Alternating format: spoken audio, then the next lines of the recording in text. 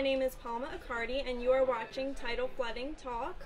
We are live at the Irish Pub in Atlantic City and brought to you by the New Jersey Coastal Coalition. Before I introduce my guests, I want to congratulate Dan and Amanda Skeldon. They just had their baby. For everyone that guessed that it was a girl, you are correct. Kenzie Jane came last night. So congratulations, Dan and Amanda. And tonight our special guest is Atlantic City Fire Chief Scott Evans. Good to have you here. Good. Thank you, Palm. It's good to be here. Would you like to tell us a little bit about yourself and how you became the fire chief? Sure. I've been an Atlantic City firefighter for over 30 years. I've risen through the ranks. Kind of early in my career, I made captain when I was 8 years on the job, and I was fortunate enough to make battalion chief with 11 years on the job. How long do those positions usually take to obtain? It all depends on timing. It's attrition and being able to do well on the promotional exams, which I've always been able to do pretty good, at least good enough to get me promoted through each series of tests. So being a battalion chief for several years, and then eventually making deputy chief for a couple years, and then within the last, it was June of 2016 is when I got promoted to fire chief. So I've been fire chief almost 3 years. Wow. How do you feel? Do you like well, it? it's a challenging job. Over the last couple of years, Atlantic City has been experiencing lots of changes. The city itself is reinventing itself. It's evolving. So, municipal government and fire department, emergency services are, changing with the city as the city reinvents itself. So we've had a series and a set of challenges in front of us, but we're ready for the challenges, and we're here to keep the city safe. Good. Is there anything in particular that's new and exciting in Atlantic City? Well, we have lots of things coming on the horizon. I mean, first of all, let's congratulate the Atlantic City Blackjacks, the Arena Football League.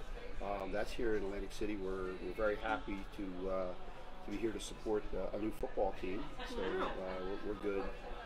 Some new things happening. There's new developments going on. We're happy the Stockton's here. Obviously the new casinos that opened last year. We're excited about that. The Orange Loop. We're excited with the new businesses on Tennessee Avenue and New York Avenue. So the city itself is as it reinvents itself. There's new vibrant areas in the city that are happening. So and as we experience a lot of these new activities, the public safety, the emergency services in Atlantic City are always looking to the best ways to protect the public and respond to these new things happening. Now, with these new places opening, such as Stockton and the other arenas that you were mentioning, does your department have to do like a drill with those new places every time, or what we look for is for each of these new if you will, these new businesses that come here, that they are prepared to deal with emergencies. And let's just talk about Stockton, for example.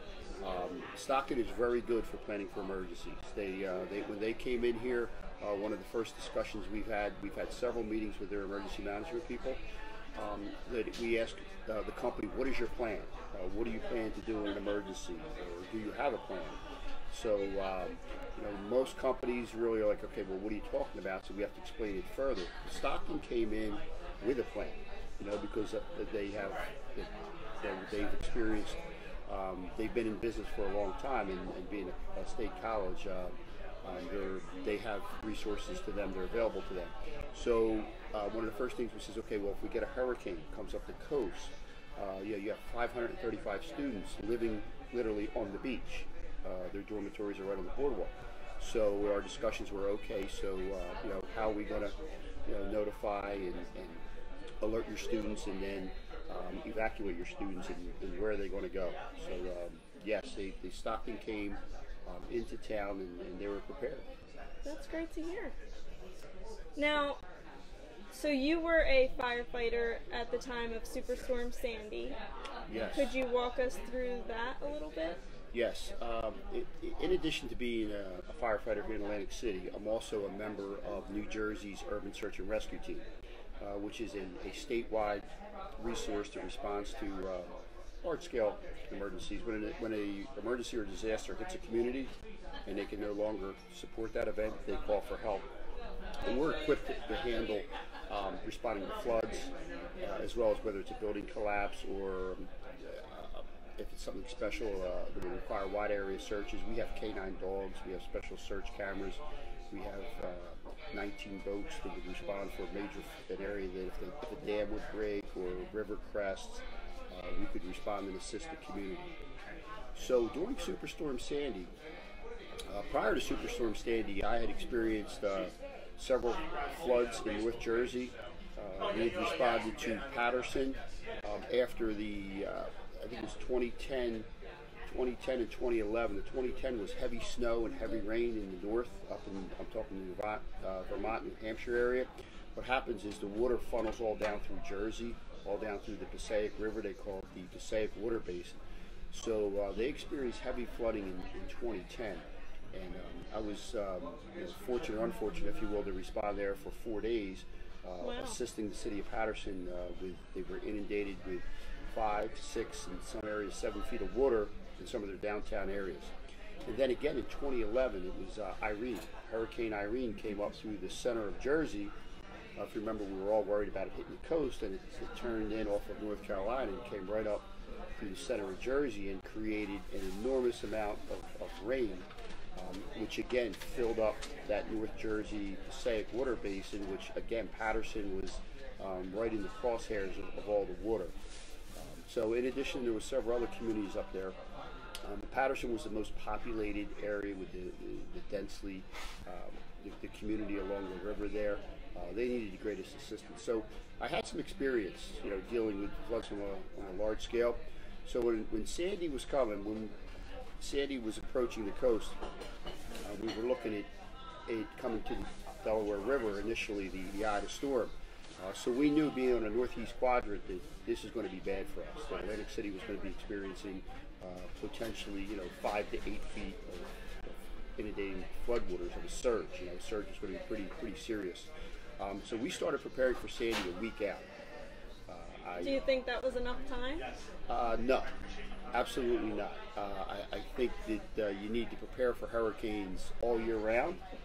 I think that we're getting better at it, and especially after experiencing the Superstorm Sandy, that we are doing things different, and we're better prepared now than we were when Superstorm Sandy hit us. When Superstorm Sandy hit us, we were activated. I was with New Jersey Task Force 1. The night before Sandy hit us, I worked the night work in the fire department. New Jersey, I was on New Hampshire Avenue the night before at 6:30. I remember standing on New Hampshire Avenue responding to a call. I think it was at the Ocean Terrace, which is a high-rise there on New Hampshire Avenue. And it was around 6:30, and it was high tide. And water was just pouring across New Hampshire Avenue, going down Gramercy. And this was the night before? The night before Sandy came. This is 3 tides before Sandy. So I'm sitting there watching water pour over my ankles across New Hampshire Avenue, just filling up Vermont and Gramercy, and where the Uptown School is, that whole neighborhood there. And how long before that were people told to evacuate? Because if the night before the water was already over your ankles, how much time did people really have to evacuate from Atlantic City? They were putting warnings out the day before. They were putting warnings out. They had not yet required mandatory evacuation, although evacuations were taking place. They were evacuating a lot of the high rises. They were moving people to what we call shelters of last resort. People didn't want to leave. So Atlantic City, that was its first real experience of a mass evacuation, which we do have a pretty good plan in place for a mass evacuation. So the 3 tides before that Sunday night, I knew that it was going to be bad. When the water was pouring into Atlantic City, such as at the level, the volume, and the speed that it was, I notified some of my superiors. I said, listen, we're experiencing some pretty serious flooding right now, and we're still 3 tides away from the hurricane hitting us. Wow. Now, a lot of your work other than Atlantic City was Patterson, you mentioned. Yes. Did you notice a difference in how they experience flooding as opposed to around here? Yes, the Patterson floods, the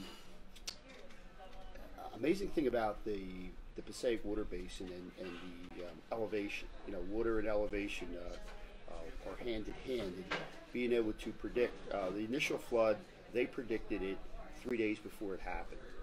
The floods, the 2010 floods, we knew that the water was coming down through the tributaries and through the rivers of the northeast New England area.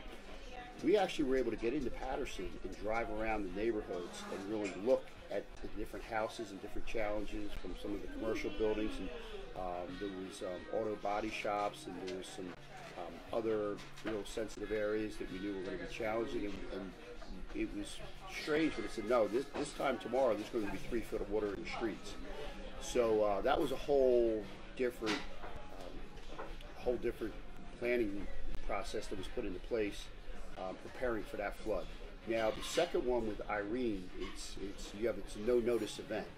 So we responded after the floods. So the Patterson was very similar to Atlantic City, whereas the water came up very quickly. There wasn't a whole lot of time to prepare for it. Superstorm Sandy, when we had responded here with New Jersey Task Force 1 to assist Atlantic City, and it was Monday evening.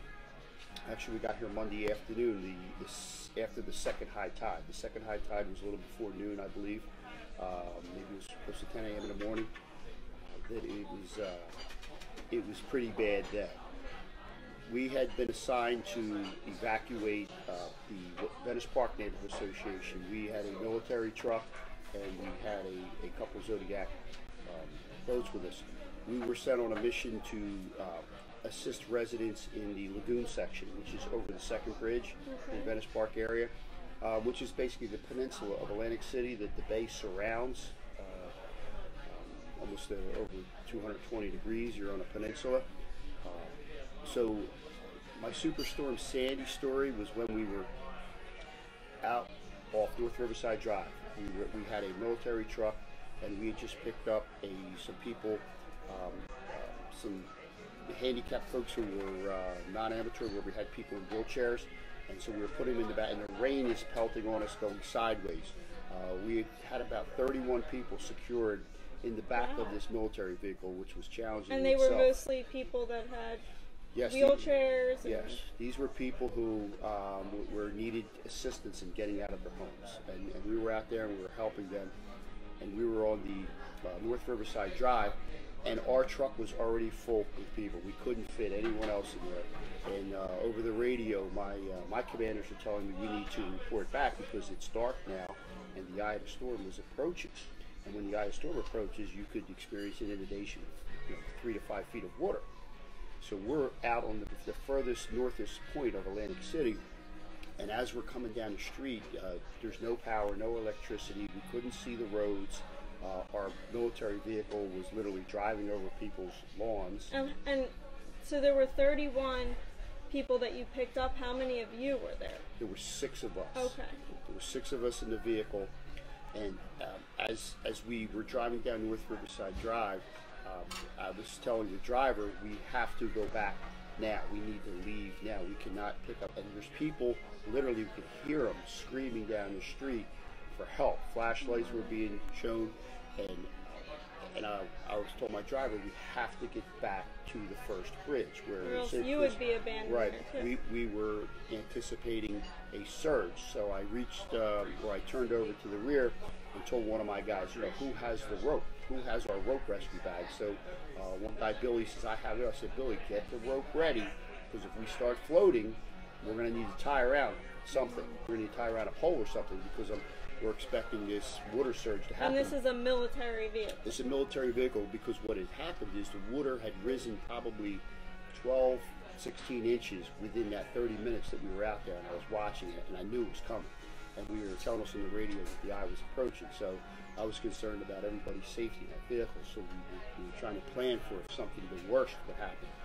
So I was telling everybody we're heading back, and they're yelling at me. There's people still yelling in in the neighborhoods. It's a townhome. So next thing I hear is somebody jumps out of the vehicle. So one of my guys jumps out of the vehicle and runs towards one of the homes. So first responder instincts, right? he runs towards one of the homes. So I have our driver turn around, said we have to go back and get him. So he turned around, he was back. He had seen 3 little boys standing in about 2 feet of water on their front door, a mother and 3 boys. So he went over and he grabbed them and scooped them up, and as we turned around, we were able to throw them into the back of the vehicle, and we were able to, as we could see the water rising, and out of the grace of God, it was a miracle that I didn't know it at the time, but the eye did shift. The eye shifted north, where the eye came directly towards Atlantic City. So our eye wall inundation wasn't as serious as it could have been, and as serious as I thought it was going to be. So we were very fortunate that the eye did shift, and so we were able to get those young children and take them to safety. Wow. But that was what I would call I'm sure that is close like call. the memory that you will hold on to forever. Yes, there's certain visions that you will never forget. And that's definitely one. Now, as fire chief, when you are preparing for a storm or even dealing with the aftermath of a storm, do you also work with the other departments in Atlantic City as well, like the police and public works, maybe building department? How does that work? Atlantic City has been experiencing floods since its existence, and as we learn more information, as technology gets better, as we grow wiser, that we all work together hand in hand. We've been getting better at it. We have better resources available to us. The Public Works Department, along with the Police Department, the Health Department, are vital departments to respond to emergencies, or flooding emergencies more importantly, in Atlantic City. And they're also a big part of the prevention. Also, our Public Works Division, when we look at our stormwater system, of getting the water out quickly. We may not be able to stop it from coming in, but when the tides go down, that we need to make sure that we evacuate the water rather quickly. So we work hand in hand with our Public Works Department. Code enforcement, our Building Construction Department is vital in an aftermath, as they come out and they help us with assessments. They'll come out and we'll go house by house and block by block and see if they're safe and things like that. You start looking at the degree of damage. Working hand in hand with the police department as we put together task forces to go out and assist us. We've been able to acquire a lot of resources over the last 5 years. The police department and fire department with our high water vehicles.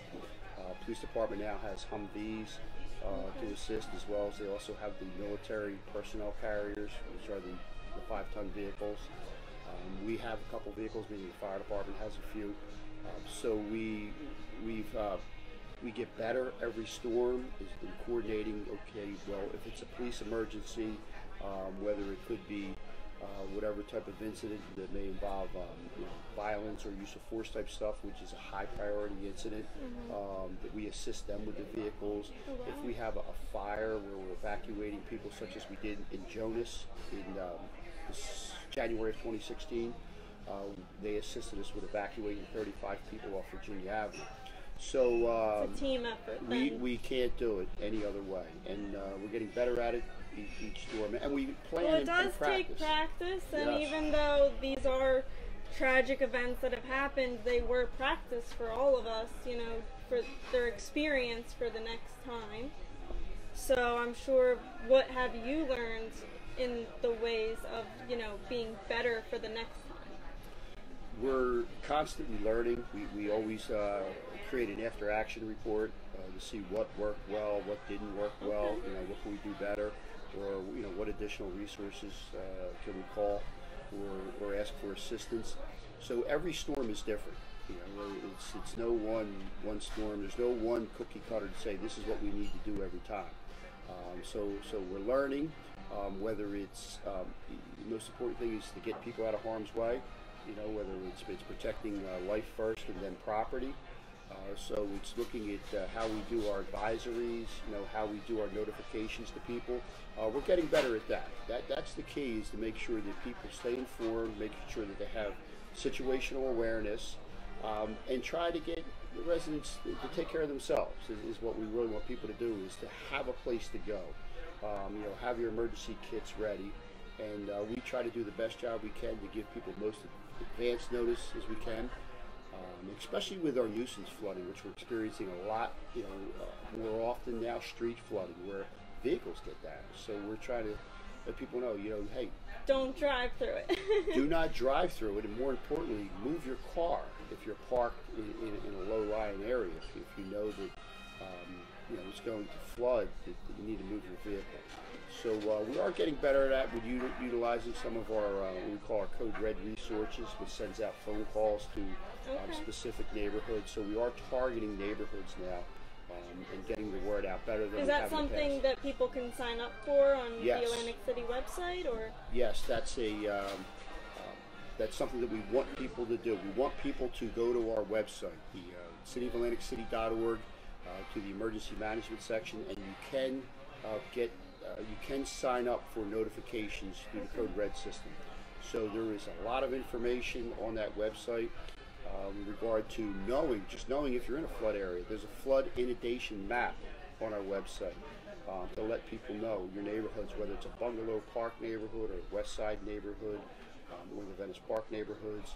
Our Ducktown neighborhood has an area along Texas, along Fairmont, along Arizona, that experiences flooding in what we call the nuisance flooding now, as well as our Chelsea Heights and Lower Chelsea area along Winchester Avenue, along the bay there. We have several neighborhoods that we've been experiencing flooding. Now, if you're watching live on Facebook, you can send in your comments or any questions. I will review them before we end the show.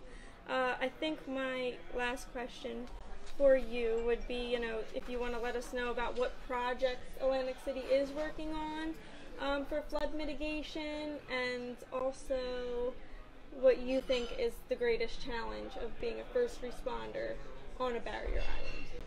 Okay, first, the Atlantic City projects. It's ongoing, the flood mitigation. We are looking at things like we never have before. There's been a lot of great projects that have been accomplished recently. As I spoke to you about where I was standing during Superstorm Sandy on New Hampshire Avenue, that will never happen again. That project along New Hampshire Avenue, Main Avenue, if you will, the $65 million steel bulkhead and jetty projects, that's completed. So we'll never see that water coming in like it did before. So that's one project, just one of over a dozen projects that we have going on. The beach replenishment project, which helped Atlantic City greatly in creating dunes. Although we have lost beach along Metropolitan, along Vermont Avenue, along Rhode Island Avenue, out in front of the Ocean Resort, the dunes are still there. The dunes are what's going to protect the boardwalk. So that beach replenishment project, although we have lost some, it's been a very successful project. The bulkheading along the back bays is a project that we're working on. We have a project on New Hampshire Avenue that we're getting ready to start. The Baltic Avenue Canal project, which is we're in the first of probably 3 or 4 phases. We've installed 2 pumps to assist with removing the water out of the Atlantic City streets. This is a project that's new to Atlantic City. We were a city that had no pumps. Within 2 years, we're probably going to have 8 pumps working in the city. So the current 2 pumps that are working off of Rhode Island Avenue now assist us with removing rainwater. It's been challenging. We have pumps at resorts now. We have 2 pumps that assist removing water around the North Carolina, Pennsylvania Avenue. And are these flood-prone areas? Or? Yes, these are areas that have been inundated by floodwaters. We have resorts. We have the Convention Center has a pump there that helps remove water around the Boardwalk Hall area. Massachusetts Avenue, which is one of the very high-risk areas right now, we're going to have a pump installed there also. So we went from a city of no pumps to we're going to be a city of pumps. So we have a big learning curve ahead of us there. Good. Well, the biggest thing people could do is to raise their houses. To protect property. We would ask residents to please take a very serious look at elevating your homes if you live in a flood-prone area. We don't really have any questions on Facebook. Apparently we're sideways, so you could flip your phone if we're sideways. Some people say congratulations to Dan and Amanda. I think that's all. You must have answered everyone's questions before they had a chance to ask. Great. So our biggest challenge, I can just add a little bit to the biggest challenge. The biggest challenge is getting people educated, getting the community educated, and we're getting better at that. We want people to understand, first of all, what flood waters can do to your home, how it damages property, and how quickly that you could be in trouble, whether if your power gets cut off, if your gas gets cut off, if the roadways get cut off, there's no way for you to evacuate. So we want people to understand that listen, you need to take responsibility and evacuate when the authorities request you to evacuate, and just be prepared. Having your kits, your home emergency kits. So all that information can be provided on the website on cityofatlanticcity.org with emergency management. So that's our biggest challenge, along with some very expensive projects in the city. But I think if we can let the people know, what's going on ahead of time, get the information out there quicker. So if you are a resident or a visitor of Atlantic City, you should check out their website and also sign up for their emergency notification system. This way you could always be informed if there is a storm coming. Right? Best thing you can do. Well, thank you for joining us tonight. The Irish Pub and the Coalition would like to present you with your second Irish Pub t-shirt. So, great, thank you again. And I don't believe we'll be here next Sunday because it is St. Patrick's Day. So we'll keep you updated on that. I think it will just be Dan Skeldon doing an update next week. So it's just me tonight and then just Dan next week. But thank you again for watching. Have a nice night.